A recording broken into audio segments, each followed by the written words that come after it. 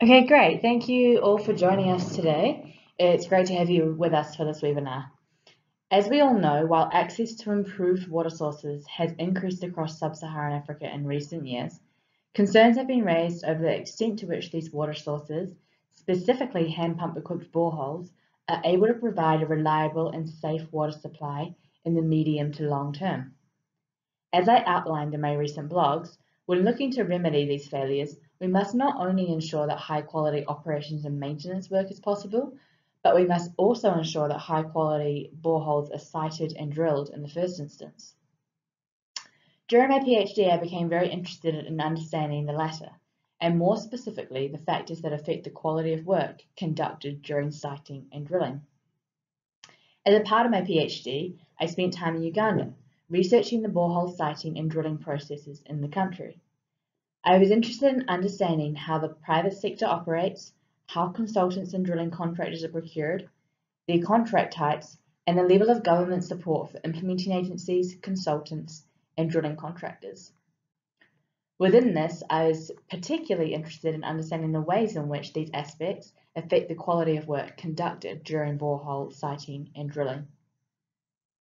In this presentation, I'll explain a few of the key findings from this research and outline the ways in which each are thought to be affecting the quality of the siting and drilling work in Uganda.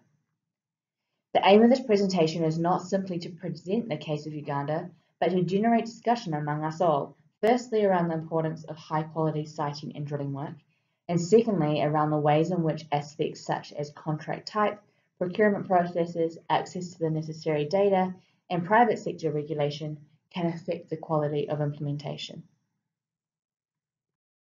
I first want to talk about contract types and how the type of contract used is thought to be affecting the quality of the siting and drilling work in Uganda. As many of us will be aware, drilling is often conducted under a BOQ contract or a turnkey contract. Under a BOQ contract, a consultant conducts the siting work and a driller then drills. Because the consultant tells the driller where to drill, the driller is typically paid for the work done and materials used, whether the borehole is successful or not. Conversely, under a turnkey contract, the driller is responsible for the siting and drilling work. If the borehole is successful, the driller is typically paid a lump sum price that was specified in their contract, regardless of the costs incurred on site. If, however, the borehole is unsuccessful, the driller is typically not paid at all, as they were the ones responsible for siting the borehole. The latter is often referred to as a lump sum, no water, no pay contract. Up to the early 2000s, BOQ contracts, which are also known as measurement contracts, were the norm in Uganda. In the mid-2000s, however, many district local government offices and NGOs noticed that a number of unsuccessful boreholes were being drilled when consultants were conducting the siting work. Unsuccessful boreholes were typically blamed on the quality of the consultant's siting work, with briefcase consultants having flooded the market. Because of the low prices they offered, coupled with a lack of regulation, these consultants were gaining siting contracts. Paying per BOQ for unsuccessful boreholes, however, was challenging. As a result, many district local government offices and NGOs moved to turnkey contracts, as doing so meant they would no longer have to procure the consultant and they would no longer have to directly pay for unsuccessful boreholes. During my research, I found that a number of implementing agencies are using turnkey contracts. During my time in Uganda, for example, I interviewed 29 implementing agencies. 26 of these 29 were procuring the private sector for the implementation work, and 19 of these 26 were using turnkey contracts for the siting and drilling work, and paying the driller via lump sum, no water, no pay payment terms. The remaining 7 implementing agencies were using BOQ contracts. While turnkey contracts have simplified the procurement process and contract management process in Uganda, several concerns were raised among those interviewed around the quality of work that is conducted when these contracts are used. Many of these concerns stem from the lump sum, no water, no pay payment terms. There were reports, for example, of boreholes being sited in areas where the driller is guaranteed to find water, for example, in valley areas, near swamps, and near rivers, as doing so ensures that they'll be paid. While this makes sense, such areas are prone to pollution and community access problems in the rainy months. There were also reports of drillers taking shortcuts on site in an attempt to save money and help recover the losses from the unsuccessful boreholes they weren't paid for. The shortcuts reported including using low quality or hydrogeologically inappropriate materials, for example GI rising mains rather than stainless steel or UPVC in acidic groundwater areas, or stopping drilling at the first water strike. There were also reports of drillers skewing the pump test data or cutting the pump test time short in order to mask low yielding sites they otherwise wouldn't be paid for. While many of these shortcuts could be prevented if there is adequate supervision on site, full-time supervision by a trained hydrogeologist was found to be rare when turnkey contracts are used. Furthermore, the need for drilling contractors to take the above shortcuts is exacerbated by the fact that in many cases the lump sum price drillers are paid for unsuccessful boreholes is reportedly too low in the first instance, with prices having remained relatively stable over the last 10 years. The quality of work issues mentioned here led the Ministry of Water and the Environment to release a directive in January 2017 discouraging the use of turnkey contracts. However, at the time that I conducted this research, a few months after this directive was issued, the majority of the implementing agencies I interviewed were still using turnkey contracts.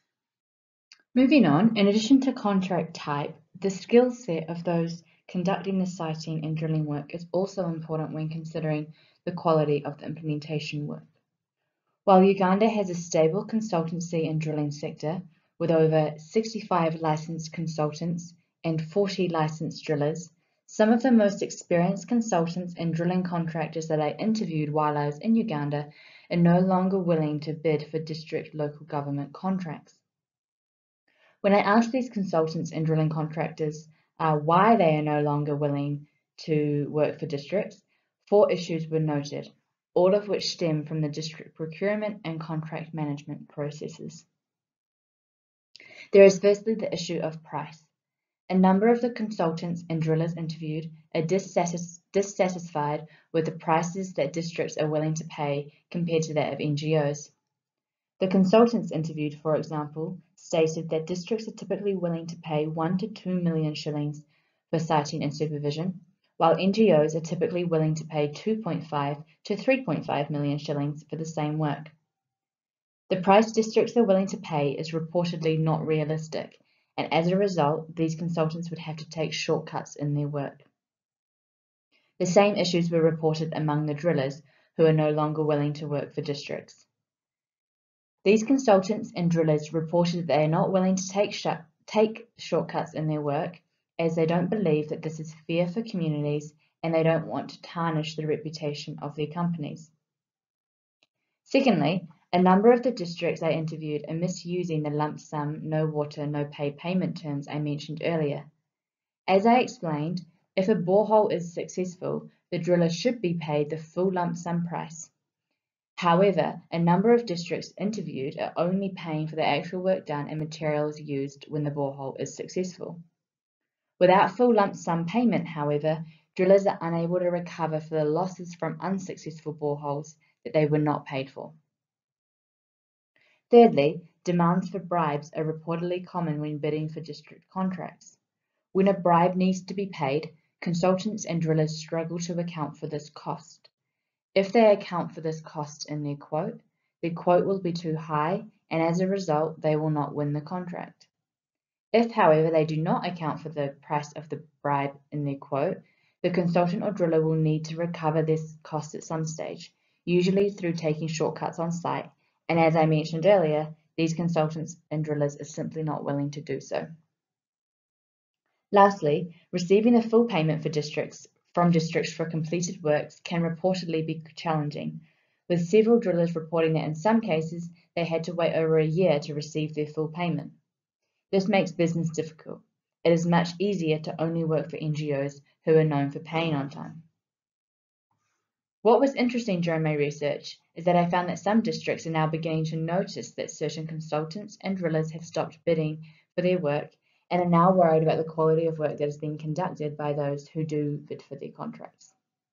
One district water officer, for example, reported they have lost some really good drillers in recent years because the serious drillers prefer to work for NGOs, as NGOs are known for being more transparent and for paying a sufficient amount of money for the work that needs to be done.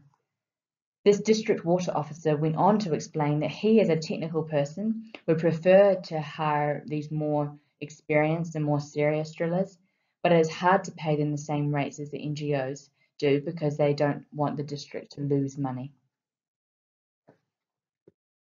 Moving on, the final 2 points I'd like to discuss for Uganda are really positive. The first is that of groundwater data. As many of you will be aware, access to detailed and accurate groundwater information can greatly aid the siting and borehole design, and therefore the overall quality of the water point. Significant steps have been taken in recent years to increase access to detailed groundwater data in Uganda. Much of this began in 2000 when the Director of Water Resources and Management began a nationwide groundwater mapping project. Using data from the borehole completion reports that drilling contractors are required to submit every quarter, DWRM has developed a series of maps for each district. These include a recommended water source technology map, a hydrogeological condition map, a groundwater quality map, and a groundwater potential map, which estimates drilling success rates. There are other maps alongside this. However, this slide here shows the groundwater potential map for Kabale district. The magnitude of these maps and the level of detail they capture is remarkable. These maps have become a great asset for district local governments, NGOs, and others responsible for water point siting and construction. Lastly, in addition to the mapping efforts, DWRM has also strongly advocated for private sector regulation to increase the quality of the implementation work. Regulation efforts began in 1999 with the introduction of drilling contractor licenses.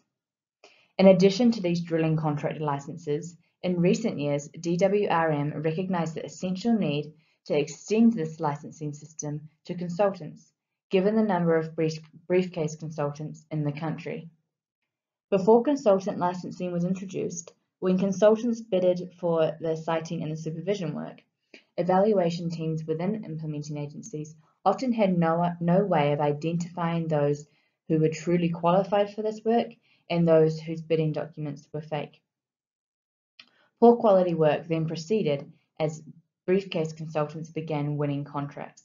And as I mentioned earlier, this was one of the main reasons that a number of the implementing agencies that I interviewed turned to turnkey contracts in the mid-2000s. To address this problem and provide guidance for evaluation teams, DWRM started issuing consultant licenses in 2016. To gain a license, consultants must submit their academic documents, CV, and an overview of past work. They must also have hydrogeology specific qualifications. The geology qualifications alone are not sufficient. Premises and equipment are then assessed and a practical assessment and interview are conducted. This process has proved effective, as by July 2018, licenses have been issued to 65 individuals and 15 firms. It is hoped that this new licensing system will increase confidence within implementing agencies in the consultant ability and that they'll start to procure consultants again for the siting and the supervision work. So as we can see from the results of this research, there's a lot that we need to think about when looking to ensure that high quality implementation work is conducted during rural water supply projects. There's a lot that I wasn't able to touch on in this presentation that I'm sure that those of you attending will be able to contribute. I hope this presentation has been useful for all of those listening, and I'd now like to turn it back to the moderator. Thank you.